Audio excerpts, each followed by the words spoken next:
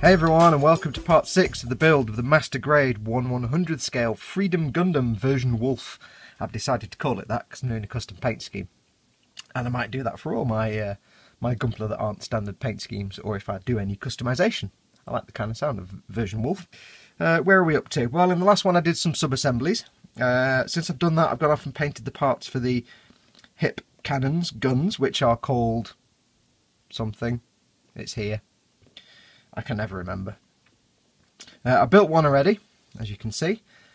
This is how it would go on the skirt, thus on the side. But of course, if you want to go into super combat mode, you do a bit of funkiness. And you have a big ass gun. And it also has a little handle that comes out the side for the hand to grip onto. I didn't paint this, basically because I forgot. But it looks alright anyway. It's a nice little difference in colour between the colour I've used, which was, if I can find it, to me XF19 Sky Grey. And once it's matte varnished and weathered, it'll look kind of cool anyway. And I don't really plan on having the guns out when he's posing. I'll have them all folded up. So they can come out from the hip, or via this funky folding mechanism, which is a bit fiddly. It goes back together again. This little sight goes in this little notch there, and this big chunk here goes in that notch there, and then it sits on the side as a hip skirt. Quite cool. So I'm going to build this really quickly now, and then I need to crack on with showing you how to mask off and paint the part for the gun, because I'm going to make this bit red. So let's get this done now quickly. It's fairly straightforward theoretically. We need to move these parts out of the way. So what do we need? We need these two parts for the butt of the gun. Polycap 22. As I said in the last episode, there's always little bits to watch out for with the polycaps while I check my focus. In this case, in this one, you've got two little tabs. These need to go into these two little slots here. Yeah, you see? So I'm just going to put that in there. And that goes on here. There's no extra parts to put inside. Nice and simple. Then we have the grey part, which should go like that. Again, it should fit so this edge is flush and that edge is angled. I've got quite a bit of fading on the German grey on these pieces on this gun, but I'm happy with that because I'm going to weather it anyway. But yeah, it didn't come out as a solid German grey. I tried to pre-shade and then overpaint, and it came out a little bit light and patchy, but again, that can be fixed in the weathering. Then the red piece goes on the end. And the beauty of that grey piece is that it's the grill that shows up in here. I don't know if you can see that. I don't know if that's in focus, I can't tell. But anyway, it shows up through there. So that's that bit. Next we have the first part, which is these two. Put that there out of the way. So we have the end piece first, which you build first, which is those two end pieces and this joint. This is the funky little joint in the middle that lets it all bend. That simply snips on there. This goes over the top, if I line it up correctly. Ka-ching! Now we have the centre part, not centre parks, centre part, where we have a polycap here. Again, the notches go into the little recesses. The handle, the grippy handle, has, if you can see, I don't know, it has a large nub and a small nub at the top. The large nub needs to be at the top, and this little nub here needs to stick out into the inside of the gun. Then we have that goes on here. This edge needs to be flush with that edge, obviously for when it's extended. And this simply goes on top. Click. and then you have this little turny hinge that locks in. It's quite a neat little little joint. I do like that. Then on to the end we need this piece, which I forgot to get into my pile, with the little tab, if you can see it, little tab at the top. Slides on there like that. And the red piece has the little tab there sticking out at the bottom. If you could see it, if I had it in shot. That needs to go at the bottom. There's a little hole in here that it slides into. Now it's a bit of a tight fit, but you kind of slide it on that way and it goes in. So that's that piece. Rather nice. And last, but by no means least, the little white side part. That snaps in there. If you line up correctly, it snaps in there properly. We have, needs to be this way, so that goes on that side. There is this little handle, which is the bit that goes into the hip skirt joint.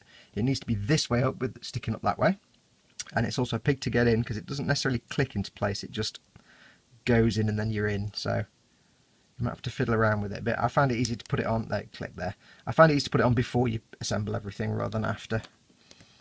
This needs to go on here, this peg into that hole. If I could see what I'm doing.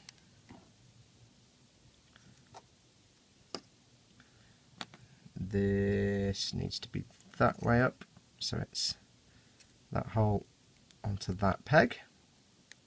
And the paint wasn't a problem. I didn't put a lot of paint on, so I don't have to worry about it being a really tight fit. That goes on top. Snicked. And that is your hip gun. Now I'll probably display it, or I will display it with the gun folded up, because when it comes out the side of his hips, it looks kind of a bit rude. Have I got that? That goes in there. So we have 2 guns of the hip. Kick ass. Right, what's next? Let's move these out of the way. Really rattling through now. Now next, I need to show you how to mask. I'm going to zoom in a little bit.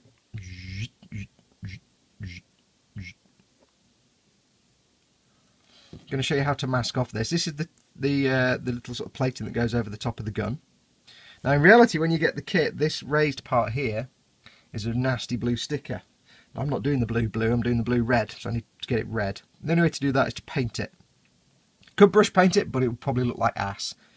So the best way is to spray it, either with an airbrush. Through all this build, by the way, if you've not got an airbrush, don't worry.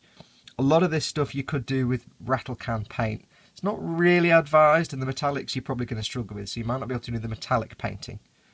But you know, the whites, the greys and things, to me I do a lot of rattle can paints, and there are other ones out there. You could do it that way, but it's worth getting an airbrush, even a cheaper one to start with, just because you'll get much better results. So I need to mask off the white part of the gun so it stays white, and so I can paint the red. What do we need? We need some masking tape, standard Tamiya masking tape. We need a knifey. I've got red paint on there. Must change that blade. It's still sharp, it's just it was there when I sprayed something and it got in the way. And cocking tail stick, or toothpick, or some people say toothpick, and that drives me insane. The same kind of people that say personal stereo and Kenya. I hate that. Learn to pronounce things correctly. Right, so it's quite simple. So first of all, take your Tamiya tape. If you can get the big tape, which is the 18mm, it's the big fat stuff. Whenever you take tape off, ow, click your wrist obviously, take the first little bit and just get rid of that, because that's been out in the air, so it might not be that sticky. So take your piece of tape, first and foremost, slap it on. Just try and get it flat if you can. Don't worry if it's not perfectly lined up. Just give it a rub down with your thumb, just to make sure it's flat to the white area and to the ridge. Now first and foremost, get your thumbnail, or trimmed thumbnail in my case, and just gently push it into the little ridge around the bit you're wanting to paint. And don't worry if it's a bit scrabbly. There's usually some remedial work to do. Just push the tape down so it goes into that edge. What we need to do now is get that really flush, and I hope you can see all this. So take your cocktail stick or toothpick, and what we're going to do is get the stick kind of perpendicular, or maybe, I don't know, at that kind of angle, and we're just going to run it along, not stab it in, just run it along the edge to push that tape into the edge even more. Just gently, you don't need to push very hard. We're just going to push that in so you get a nice crisp edge. Now the next step, take your sharp hobby knife, and all we're going to do is, first of all, very gently, we're not going to cut through the paper straight away, very gently, we're just going to gently score, almost no pressure, along that line that we've just squished in. So about a 45-degree angle against that edge, and just very slowly score it. You'll hear the paper crinkling a bit, hear a little noise. This is just to sort of break the back of the paper, just to break the fibre. Now this edge here might be a bit rough and ready, but don't worry about that. It's going to be a bit hard to get the knife. You should never do a knife towards yourself. It's going to be a bit hard to get the knife on the edge here because the tape wants to naturally curve the other way, but don't worry, because we can tidy that up later. So same here, do that bit. I hope I'm doing this on camera. If you can, go from a corner outwards, not into the corner. Don't go like that, because you'll just get stuck on the corner.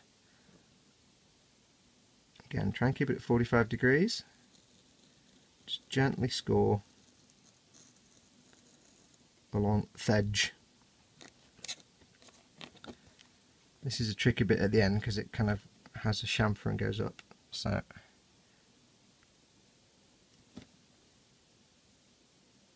again, you might not get it spot on at the top here, but don't worry, we can tidy that up. Okay, so once you've done that, you've basically broken the back of the paper. Go back again. And again, not too much pressure, you're not pushing down, you don't want to make a big gouge in the paint. But just go back again, and you should this time be cutting through the paper. And what I said about not going to the corner, I've just done that. I've done it twice now, but hey. Just go back and over your lines. Try not to go up above the corner, because that's the area you're wanting to mask off. So nice and gently go over again.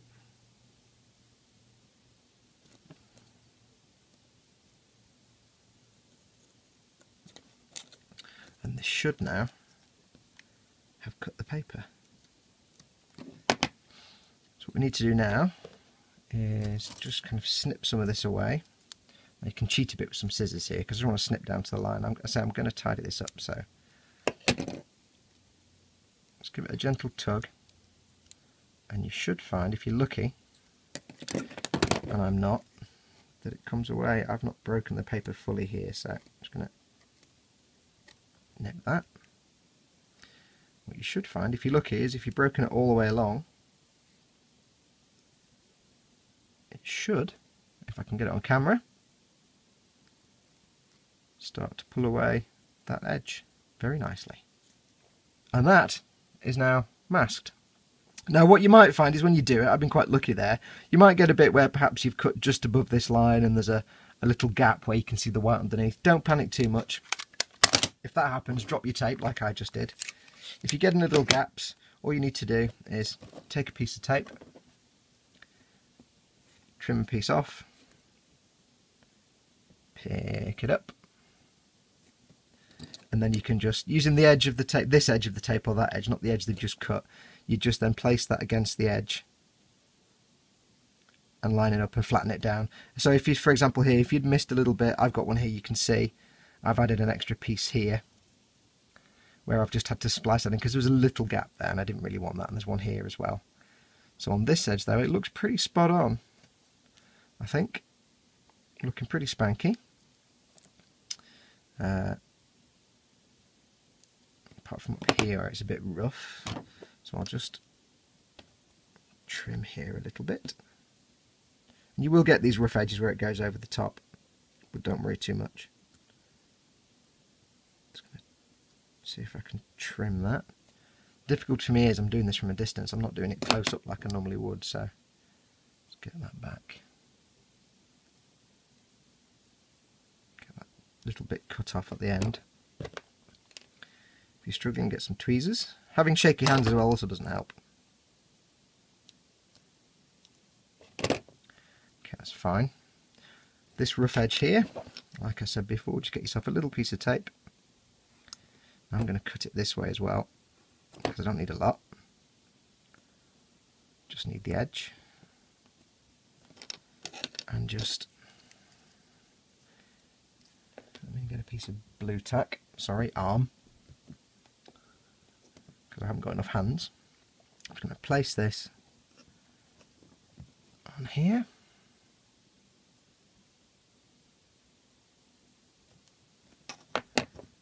Is it right? Is it almost right? Drag it around a little bit. If you've not stuck it down too hard, I can probably drag it a little bit, if I can get hold of it. There. That gets the edge. I'm not going to... Can I push it down? Yeah, I can. Now you might find when you pull this tape off after you've painted the red, you may have a few little bits of white showing underneath where perhaps the tape's gone over an edge or something like that. But don't worry, I'm going to be chipping it anyway.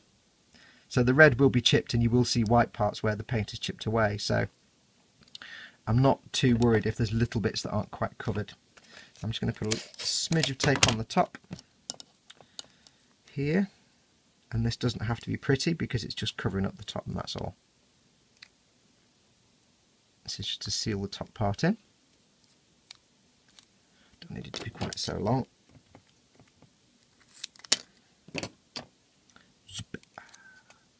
Squidge. Squidge. There.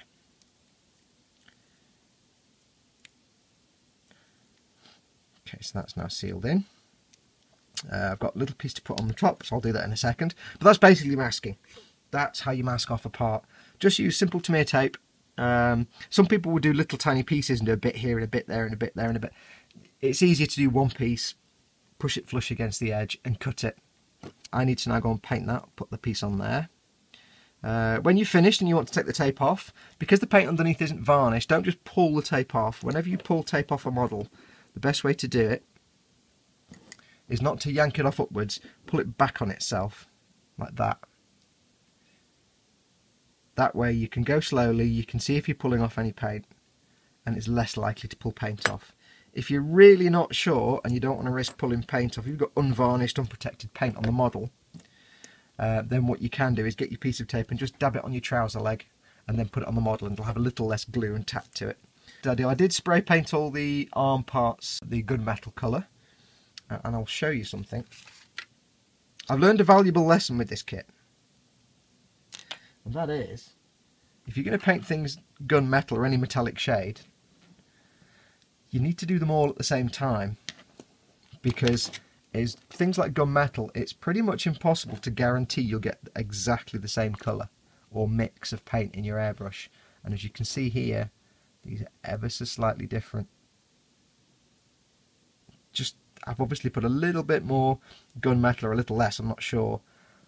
This is more shiny silver. I've not dry brushed this with the chrome silver yet, so that might bring it back a bit, but it is ever so slightly different. So I've learned a valuable lesson, which is if you're going to paint metallic shades on your parts, if you're using a thinned down metallic, if you're using it neat from the jar, that's fine. But if you're thinning it down like I was to get through my airbrush, which you have to do with Tamiya paint sometimes, if they've got metallic fleck in them, it can be quite thick, so some airbrushes may struggle. You're never going to get the same mix, so just to be safe, spray all your metallic parts at the same time with the same supply of paint. I shall go off and dry brush the metallic parts, and when we come back we'll do the next bit. So, back in a moment. Okay, right, what's the next step? The next step is sorting out this here beam rifle. Now, because of the cover that I masked off earlier on, a lot of the top of the gun is actually completely covered. Pretty much the only bit you're going to see is the very bit of the muzzle there and this bit at the back. Obviously the underside of the gun is exposed completely, and because it's two halves, when you snap it together you're going to have a big ass seam line all the way down the gun.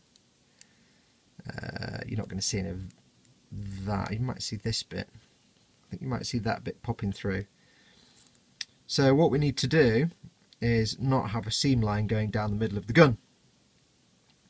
So I'm going to show you a very quick way to do this, just using nothing more than glue. I'm going to be using Tamiya Extra Thin, and it's fairly straightforward. It's not too complicated. So what we do is we take our parts for the gun, put in the handle, the grip I should say. This is supposed to rotate, so I need to make sure I don't glue that bit. And all we do is we take our Tamiya Extra Thin and we put some of the glue on the edge. I hope you can see this. You don't have to be stingy with it, but don't be too generous. You want it on both sides.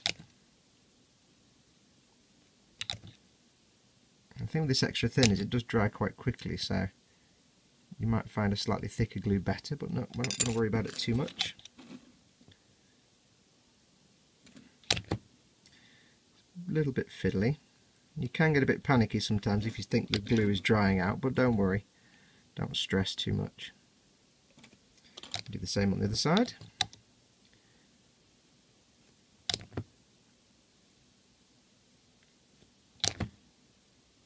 I'm avoiding that bit where the grip is, because I don't want to get glue on that, because I don't want to glue it in place. Do it there. Didn't really need to put it on that bit at the back, never mind. Now all we do is very simply stick it together. This doesn't always work, but when it does. Now what I'm going to do, just before I push it together fully, I'm going to feed a little more glue in, just where I want it to be, to make sure there is some. I'm not worried if it looks a bit rubbish at the moment. If I get glue everywhere, I'm not fussed. And you'll see why shortly, if I can get my hands to work properly.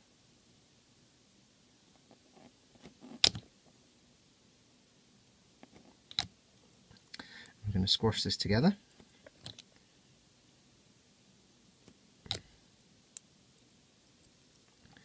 It doesn't always work, and this might not work because there's not enough glue.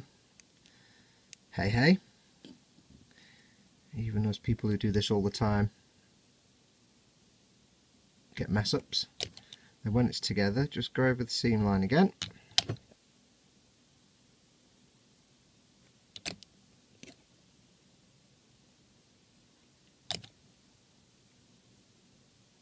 Don't worry if you're putting on loads of glue, it doesn't matter. It's not a problem at this point, because we're going to be doing some sanding and filing anyway. Just want to get all the joints and seam lines. Now this kind of plastic cement is designed to melt the plastic. It's not designed to bond anything, it just melts the plastic together. We're going to get some clamps. We're going to clamp these in place, give them a good squish. And what you should hopefully see, well you won't actually see it now because it's clamped together, but theoretically what should happen is as these squeeze together, the glue should come out of the join, at least a little bit, and have some kind of filling properties. Now it doesn't always work, and I don't think this is going to work. It doesn't always come out, so what you have to do is go back and add a little more glue and keep trying. I'm going to give that a bit of a squish. I'm just going to squash these.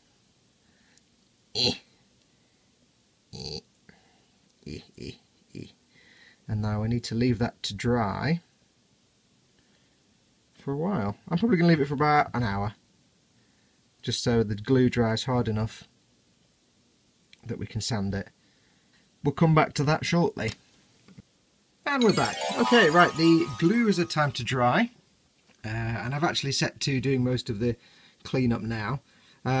Basically what happens is, as I said in the previous section, when you squish the two halves together, the glue comes out and makes a bead along the seam line, and then all you do, you can see it on the butt of the gun here, the glue all along the seam line, all you do is you sand that. Simple as that. and I'll show you how to do that now. Now it doesn't always work. Sometimes what you need to do is use putty or fillers, but if you're lucky, most of the time you can just get away with using glue to fill the seam line, and then you're done. Now I've not left a particularly smooth and perfect finish on here because I'm going to be priming it and painting it. There are some little hints still, but the primer should fill some of those because it has a slight filling effect. So what we have is 3 different sanding sticks, reasonably coarse, medium, and a fine finisher. Now if you weren't painting the model and using sanding sticks or sanding paper, you want to go progressively finer and finer till you got back to a glossy shiny finish to match the rest of the plastic. But if you're watching this, I'm assuming you are actually going to be painting this thing, so yeah, it doesn't really matter if it looks a bit unshiny because you're going to paint over it anyway. So dead simple. All you need to do, get something to put your bits in, and we are literally going to sand over these. Now I'm using slightly flexible sanding sticks, so I'm going to keep my thumb against it to keep it flat, and I'm not going to scrub too much. I'm just going to go slowly. Hopefully you can see all this without my thumb being in the way. I'm going to go slowly, and basically I'm just sanding away all the little blobs of glue that stick up, and what you should be left with is a smooth edge because the glue has actually filled the gap.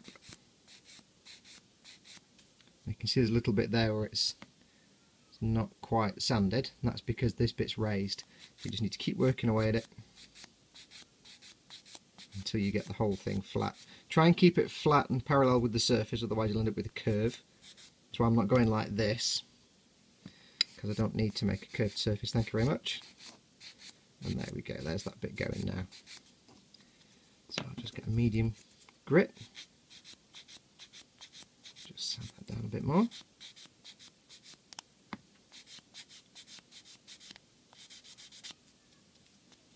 Not quite got rid of it. And just keep an eye on it from the side as well. Make sure you're not putting unnatural curves in there. Just going to move this arm out of the way. Thankfully that didn't get stuck in with glue. Yay. There we go. Now medium. This is really just to clean up now. I'm cleaning up all the marks I've put in with the coarse grit.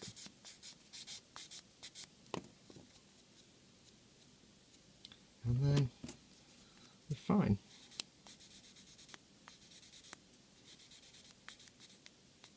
Just going to do it a different way for this bit. I'm only going gently for this one. And you should see, hopefully, has now pretty much gone. Well, it has gone. Let's not say pretty much.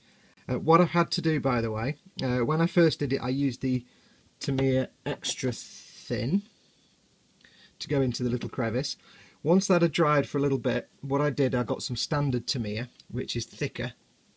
It's a thicker glue, and I just ran that over the seam line to make like a bead of glue that went all the way along. I obviously avoided any bits where there's fine details that I didn't want to lose, like little panel lines. Went over it with that, let that dry overnight. You have to leave it for an hour or so, but I had other things to do. And then that gave me like a, imagine you have the surface here and there's a seam here. The glue will be like a bubble over the seam.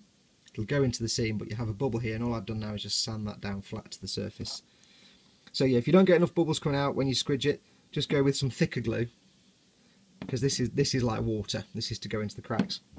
Go with some thicker glue and you should be fine. You could start with this one straight away, but I wouldn't recommend it, because when it does come out in bubbles, it'll be big massive bubbles and lumpy, and if you've got gaps you have to go back with more. So start with the thin stuff and then fill in any remaining little holes with the thick. One other thing I did, I sprayed and took the masking off the gun shield, or the gun cover. Looking quite good. There's a few little spots like there where it's not quite neat and tidy, but future oil washes and weathering will take care of that. So that's come out quite nicely. I did debate whether to mask off the strip on the inside as well, but I decided not to. Most of that's not going to be seen, so it doesn't matter that it fades to white inside. That's no problem at all. I'll show you, because this just sits on top like that. The majority of it is covered up, so that's absolutely fine. So what's next? Next we shall do, I don't know, I'm making this up as I go along, so let me go and have a look and see what we can do next. And we're back. Okay, last thing I'm going to show you today is this, paint chipping. Now there are many different ways of doing paint chipping. You can dilute to taste, as it were. You can do whichever method you want. I'm going to show you a quick method today which allows me to do lots of paint chipping very easily and completely in scale with the character, with the figures. This is the figure that comes with the kit, Kira Yamato, I think. He's tiny, 1/100 scale. Let me zoom in a little bit for you. So you can see Kira's quite small, 1/100 scale to be precise. And what we want to achieve are paint chips that are sort of into scale with him. Now if you look at anything in the real world that's actually chipped, like an old truck or a JCB or anything that's got loads of paint chipping on it, you're not going to see paint chips bigger than your head. It's very rare you see paint chips bigger than your hand. And if you know me well enough by now, if you watch my videos and follow me on Facebook and the Twitters, you know that I like to make my kits weathered. I don't do nice clean shiny models. And with these being military vehicles, let's be honest, they're going to be, well, I prefer them to be battered and scraped and scuffed. They've seen some action. So the two things you need to keep in mind are how big is a person's head, and that's the way I do it, or a person's hand on this kit, and also what's the structure of the paint. I like to have in my head when I'm doing a Gunpla that there's some kind of futuristic space undercoat and then futuristic space paint on top. And I kind of take a few hints and tips from the old ILM style of doing things, the old Industrial Light and Magic. They used to paint a base colour, then they would paint any stripes or coloured patches on top and chip those away to reveal the base colour, which is quite cool. So on mine what I've done is something similar. I've painted the base coat, the Tamiya white, then obviously the majority of the model is white, or off-white, and then the other colours on top. So in my mind, these colours are painted on top of, let's say, this base colour. Now because the primer colour and the base colour are so similar, all I'm going to do is remove this paint to expose the primer underneath. And because the primer is tougher than the paint on top, it's kind of easy to take the paint off without going straight through to the plastic underneath. Not always. You'll see on here there's some little bits in the foot where it's gone through to blue, but I can live with that. It just looks like something underneath. You know, doesn't necessarily, that's the blue plastic for the foot. But there's probably a reasonable explanation why that would be the case, in my mind. So, there are other ways to do this. One way is to use hairspray. Get all your base colour on, spray it with hairspray, put on the colours on top, wet it, and take the paint off, and it'll chip quite nicely. That's a brilliant method, and I should be showing you that later with the beam rifle. However, for the most part, it gives really big chips, which doesn't really work. I know it's kind of weird to say that when I'm going to be doing it on this kit, but on the gun it just looks kind of cool. It looks nice when there's a shiny colour with a matte colour on top. You could use masking fluid, which is, there's millions of different types. I have a jar of Humbrol Mascol, which is basically just liquid latex.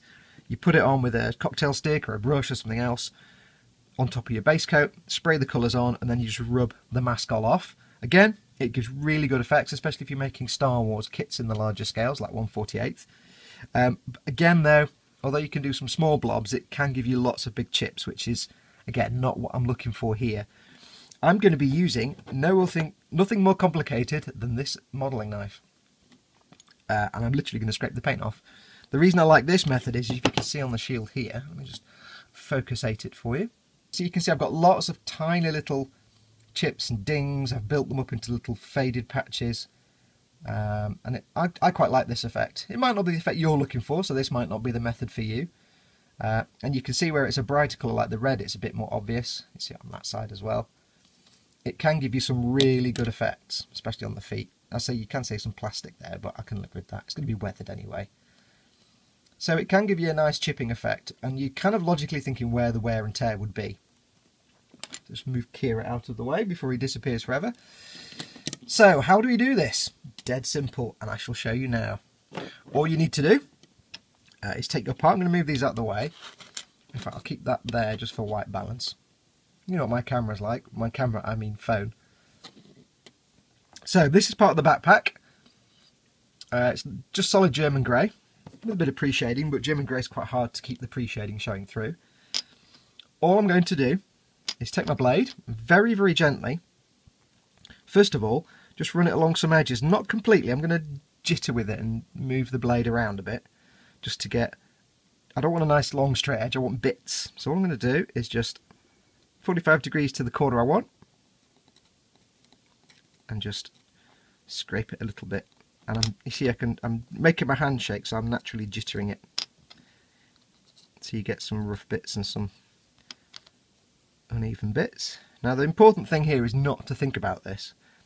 Don't put too much thought in. If you think too much, you'll get really unrandom scrapes. And the main thing you're trying to look for here is randomness. So I'm just going to do that corner, or edge I should say. I said edge a lot in this episode and the last one. Just a bit there. Sometimes the faster you go, the better. I've already started on that bit, you can see.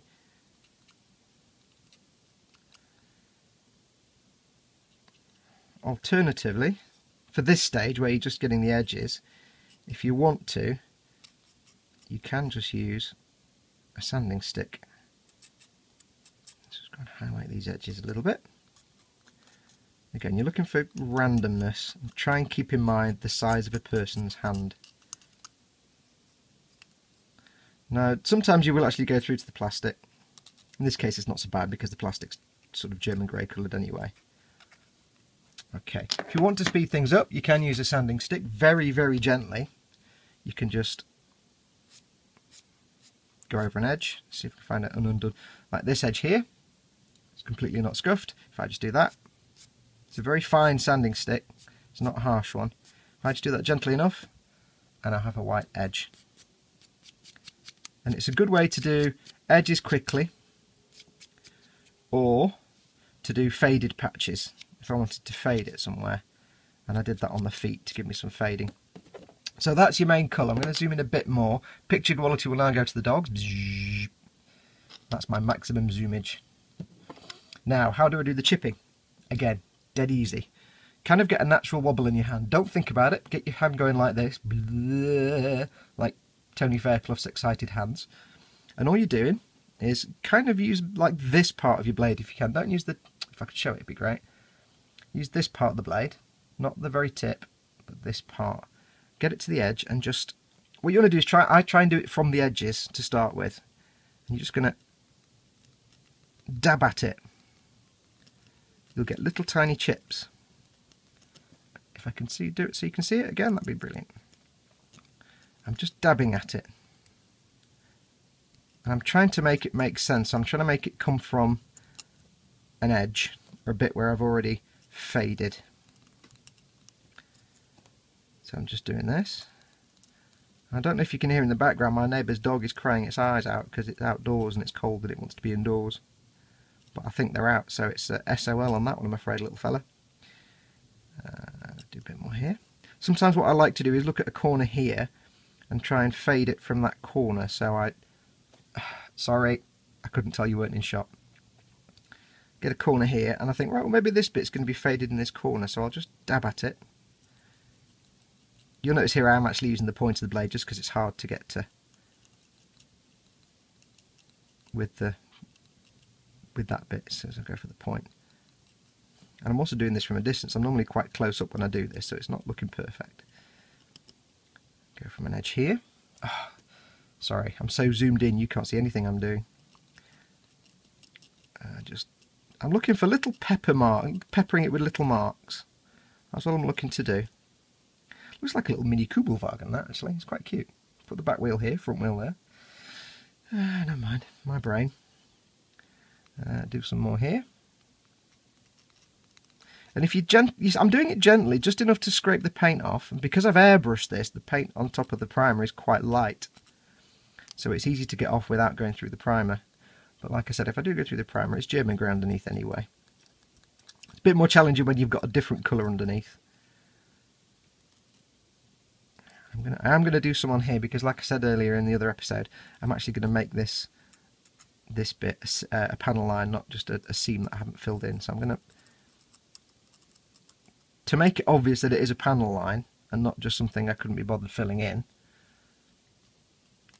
I'm actually going to chip it, hiding it in plain sight. You can see that because the shadow. Let's do a bit here. On this edge. You can do as much or as little as you want. I'm probably doing a bit more here than I normally would, just because I'm demonstrating to you. What you can also do if you want to is do some scratches or do some edges. If you do an edge, just get the blade on the edge and just do that. You can do scratches. If I wanted to do a scratch here, so I just kind of go, literally, just do some straight lines.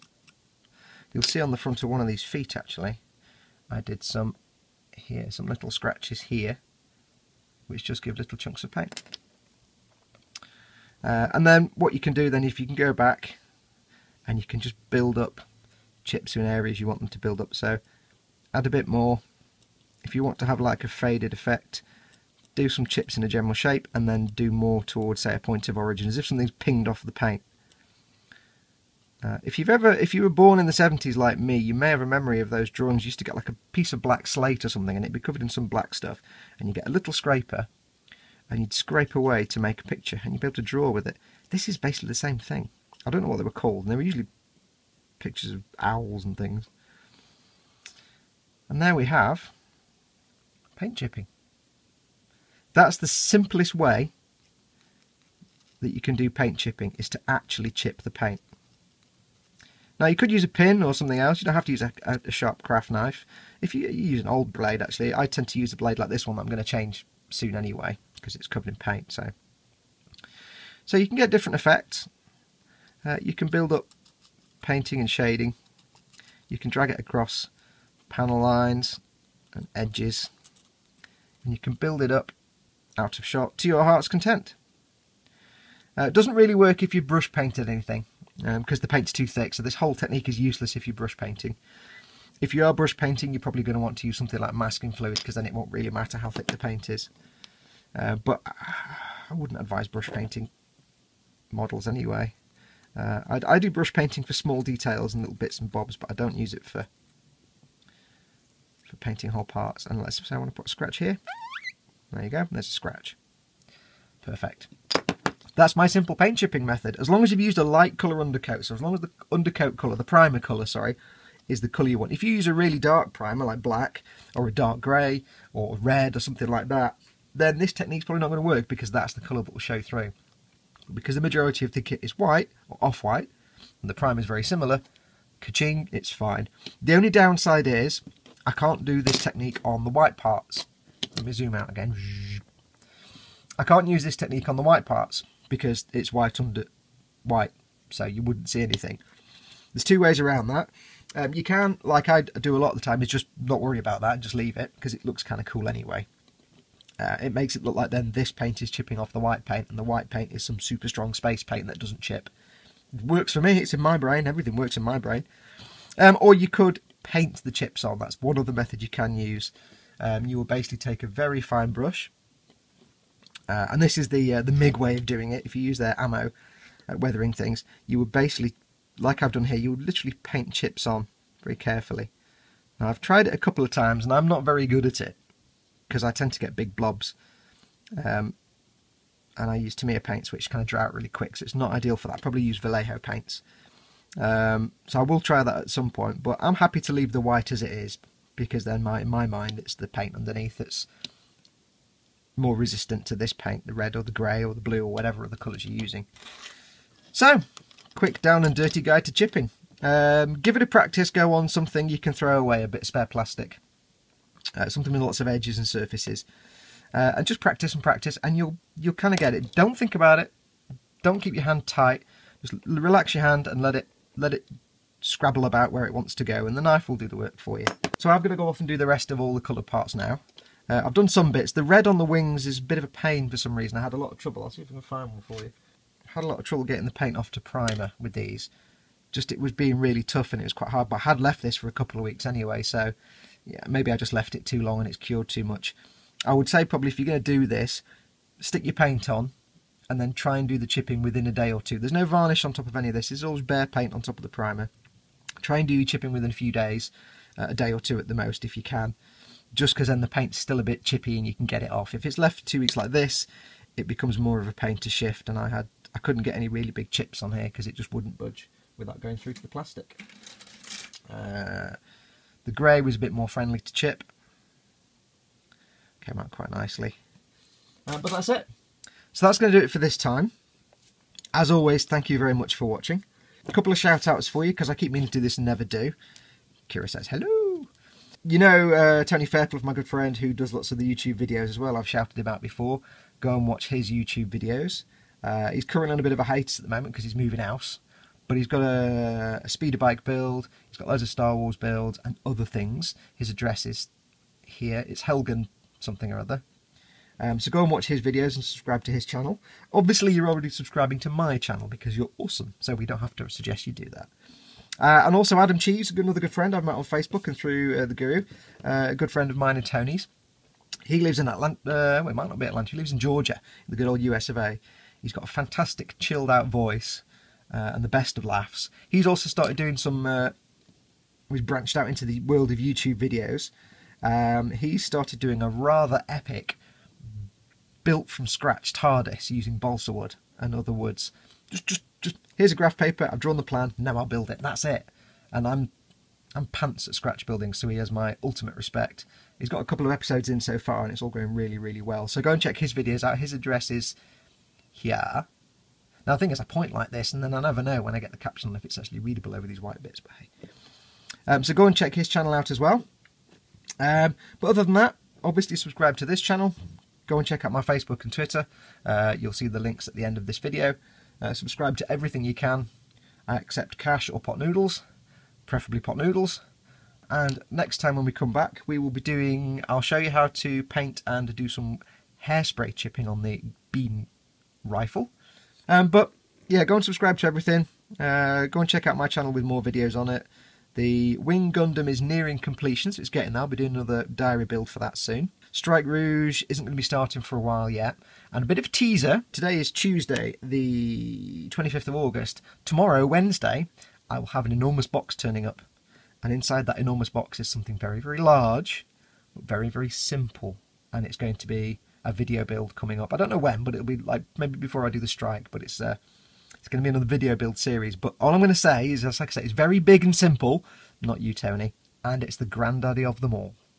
So we'll leave you with that. So as always, thank you very much for watching.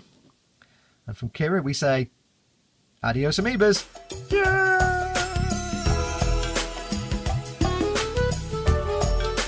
I'm not doing that joke again. Bye!